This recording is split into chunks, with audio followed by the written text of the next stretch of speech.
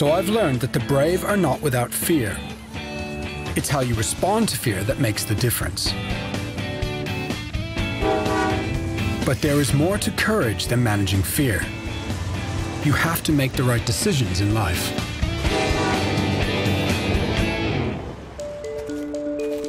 My skywalk will involve many crucial decisions.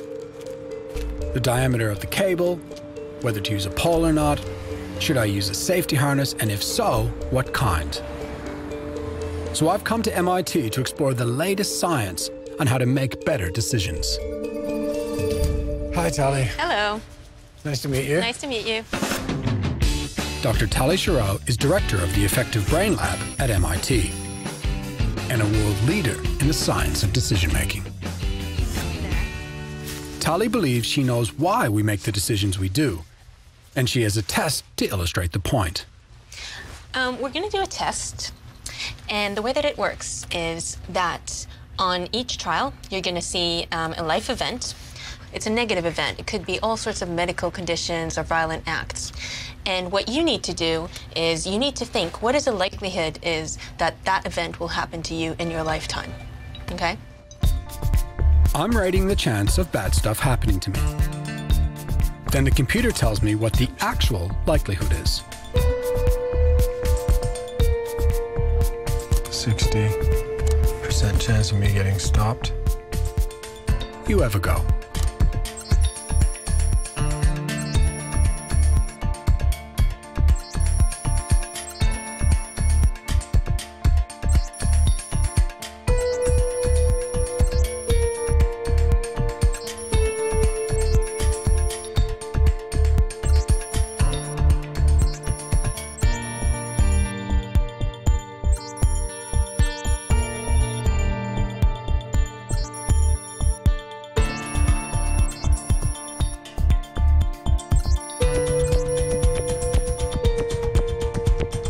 Revealing, isn't it?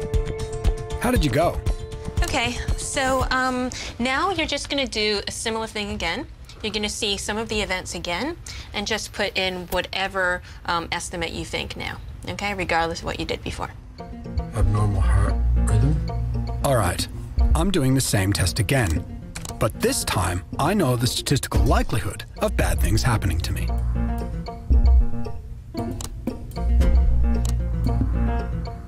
Todd is doing a study that tests his optimism bias. The optimism bias is our tendency to overestimate the likelihood of good events happening to us and underestimate the likelihood of bad things happening to us.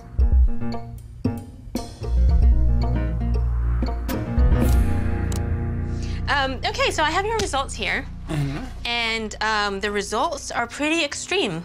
The main thing that we were testing is, what do you do with information that I give you?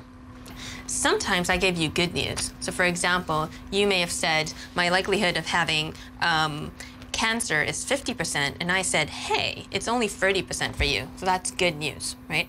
Sometimes I gave you bad news. So you may have said, my likelihood of being robbed is 10%, and I said, hey, it's actually 60%, so that's bad news. And what we found was that when you got good news, you changed your beliefs a lot by 20 points. On average. And when I gave you bad news, you change your beliefs on average by 1 point. So is that normal, the 1 point?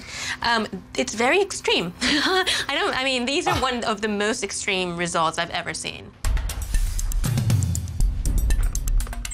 So when I get good news, I change my outlook to be 20% more positive. But I pretty much ignore any bad news. This only changes my thinking by 1%.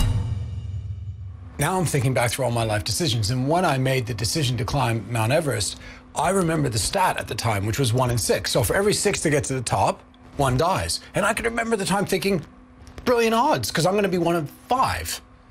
Yeah, so this is exactly it. When you hear those odds, for you, it actually means your likelihood is 0%, because you're going to be 1 of the 5, right? You're going to survive. So you're totally ignoring the bad information that people tell you. You have a 1 in 6 chances of dying. 80% of us suffer from an optimism bias. This can have serious consequences when taking a gamble or even choosing unhealthy foods. Mostly, we underestimate the risk and overestimate the reward. Overall, it's a good bias because it motivates you to act, right? If you think, I'm more likely to get a promotion, I'm more likely to find love, you're gonna go after those things, right? So it's a good thing. But there's also the negative aspects of the optimism bias, which is if we ignore bad news, then we might take risks that we shouldn't take.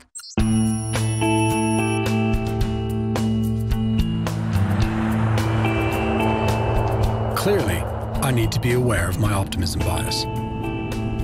But on the day of the skywalk, I'll need to make decisions under pressure. So today, I'm joining a team where making the right decisions can be the difference between life and death. Hey, John. Nice to meet you. Yeah, nice to meet you. John McDonough is a team leader of training with Fire Rescue, New South Wales. I need some help with my decision-making, and no one makes harder decisions than firefighters. Yeah, most definitely. I mean, it's important that we make the right decision at the right time, or there's some pretty serious consequences. You're a station officer in charge of hose. Decision-making in firefighting is absolutely critical. In real life, normally we make decisions only when we have sufficient information. Well, unfortunately, on the fire ground, sometimes you just don't have sufficient information, you still have to act. Hey, guys. Todd, this is the rest of the guys that'll be working with us today. We've got Rowan. To train my decision-making, I'll be leading these guys into a burning building. So, these guys will be manning some of the hose lines while you're making some of the decisions as one of the officers. Sort of two competing. Before we go in, I need to understand the priorities behind their decisions. Sort of main objectives. One is to deal with the fire, put it out, find any victims that may still be inside the structure, and stop that fire from extending into any other parts of the structure. But the main rule is to make decisions slowly. Take a few seconds to think. You'll never make a worse decision by slowing down a bit. Yeah. Okay? This is the location. It simulates a two-story industrial building. My job today is to safely lead the team and make the right decisions so we retrieve 4 life-size dummies from the fire. Well, we're just about to go into the burning inferno. Both exciting and slightly anxious because I've had to learn in hours what takes weeks, maybe years to commit to memory. This is decision-making taken to the extreme. We're going in. We're going in.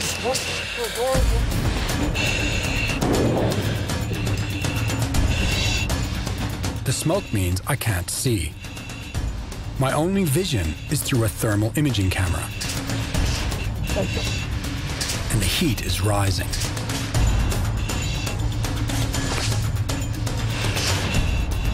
Let's head towards the fire. Okay. We'll find the victim. Okay, my first decision. Remove the victim or put out the fire. What would you do? We need a rescue unit with a hose to help us with the victim. Can you repeat your last message? We found a victim, so we're going to rescue her in here now. Under pressure, I've made the wrong decision. We should put the fire out first, move the victim later. I need to slow down and think clearly. I'll get the hose. I send my team's third member, Jamie, to take the victim out. John and I push on to the fire.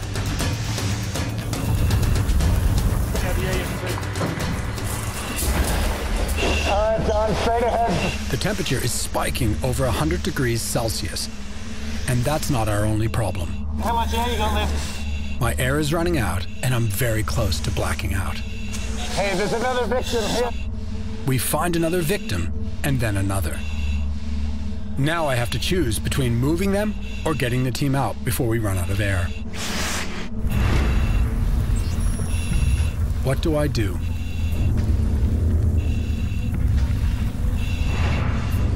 I decide we move the 2 victims out.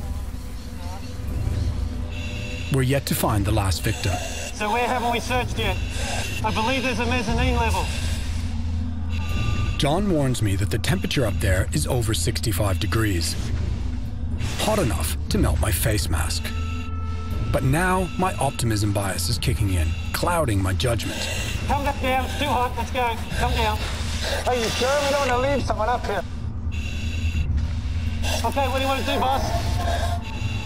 I want to rescue the last victim, but it's too hot, and we've nearly run out of air. This is tough.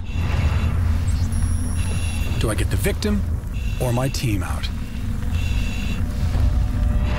We have to make a decision. Okay, we're getting out.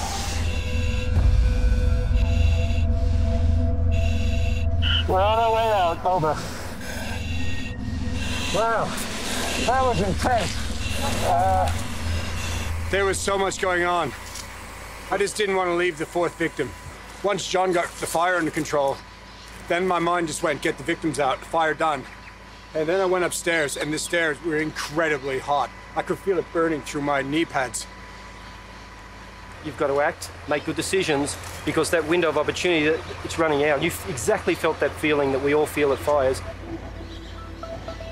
I think I got 2 of the 3 key decisions right.